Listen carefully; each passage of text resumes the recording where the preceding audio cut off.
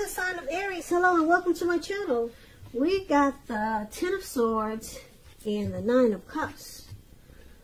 So I'm picking up with this Ten of Swords coming up for June. You could have some trust issues with someone.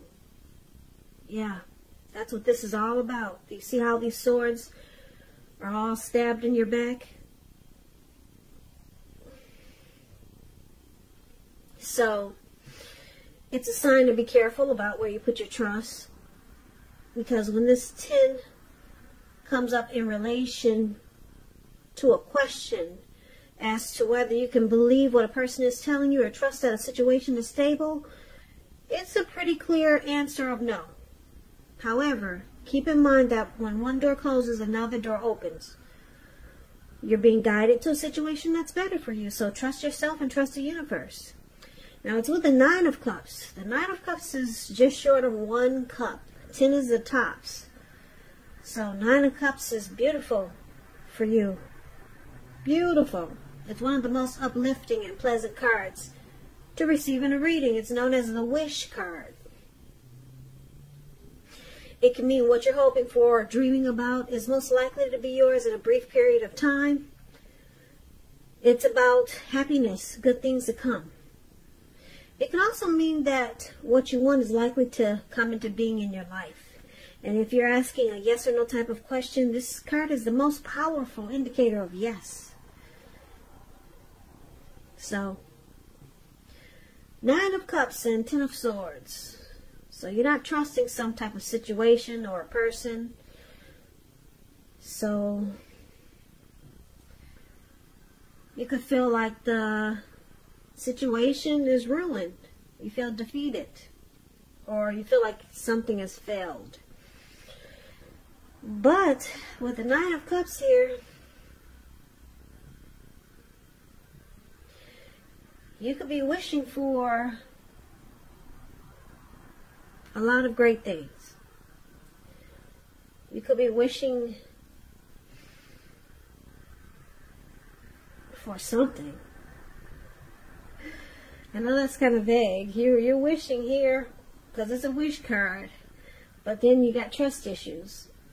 So we're going to leave it at that for now. We'll come back to these 2 cards because we need to take a look at the rest of the reading, because it's pretty vague, I know. Yeah, so let's put these 2 to the side and come right back to them at the end of the reading. So the person you're dealing with, they see you as a Hierophant and the 10 of Cups. Now the Hierophant is an interesting card. You could be searching for the meaning of life. You're considered to be a great loyal friend. When this type of person is called up for advice or some important issues or matters, their intelligence and empathy puts them in a position to provide tremendous support. So this is how they see you, Aries. They probably find that you're quick-witted. Maybe you're well-educated, a wise teacher, marked by integrity. They see you as a genuine article, the real deal, a true blue, highly admired individual. They see you walking the walk and talking the talk, and stand firm in your beliefs and convictions. So they could see you as very moral, maybe traditional. You don't stand for anything. Put it that way. If everything I said was not you, then just take it as they don't see you standing for anything. Yeah. You know what they say? If you don't stand for something, you'll fall for anything. So they see you not being like that. You don't stand for anything. You set your grounds, and you know what's right and what's wrong, and you go by that. And you walk the walk and you talk the talk. When I was with the 10 of Cups, 10 of Cups is one of the most, another one of the most, well, it is the most uplifting card in the tarot. 10 is not short of any cups. So it points to happiness, perhaps in a more mature kind of way. It's a very good card to get in a reading. It points to happiness with the family life, even if you're single, to the overall well-being that goes beyond you yourself, to include those that you are concerned most about, such as your parents, siblings, children, and pets, much more. Also, being spiritually fulfilled could be a part of the picture here. Great card to get in a reading, regardless of any question. So, they see you like this Ten of Cups and the Hierophant. They like that you don't stand for anything. And they also see you as a dream come true. That's what the Ten of Cups is about. Yep. Dream come true.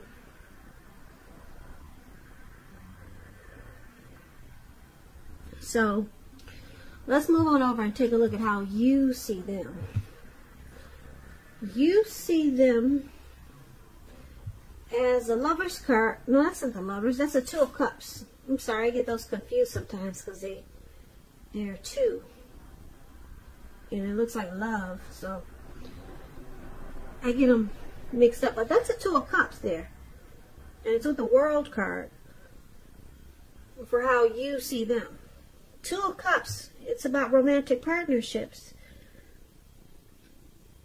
It can speak of balance, friendship, joy, sharing. It says that things are likely to be going really well and you'll be feeling more than usually loved, cared for, and content. So you see them as the ideal partner. There's a harmony, there's a union there. There's a great connection. That's how you see them. And it's with the World card. It's about completion. So you can see them as needing to complete a cycle. Close the chapter of some book. End a journey of something. Yeah, because the World card, like I said, it's about completion. You worked hard. You're almost to the finish line in some way, but just don't quit now because you're really close. You could be in need of some well-deserved rest, relaxation, but don't be afraid to take it. You're getting closer to who you really are at your deepest levels. In terms of work, there's a good chance that you're working far too hard for far too little recognition and money. So it's important, if this is the case, to toot your own horn, just to make sure the powers that be don't accidentally overlook your many positive accomplishments. Now, that was an explanation of the World card, just in case you wanted to know more about it. But basically, it's what I said before. It's about completion. A cycle ending. The end of a journey. So that's how you see them. Looks like they need to maybe close out a chapter. Because you see them as the ideal partner. This is a great connection here with this Two of Cups. So, let's take a look at why it's happening. We got this Knight of Pentacles and the Hangman.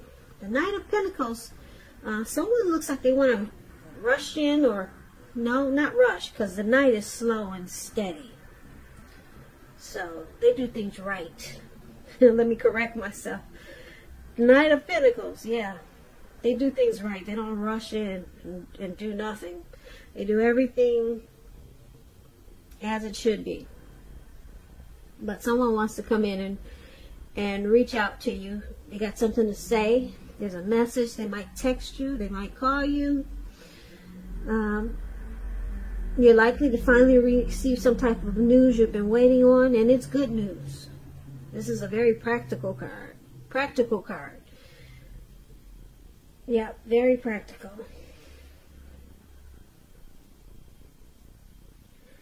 So, it's with this is with this Hangman. Now, the Hangman, it shows that someone's at a crossroad.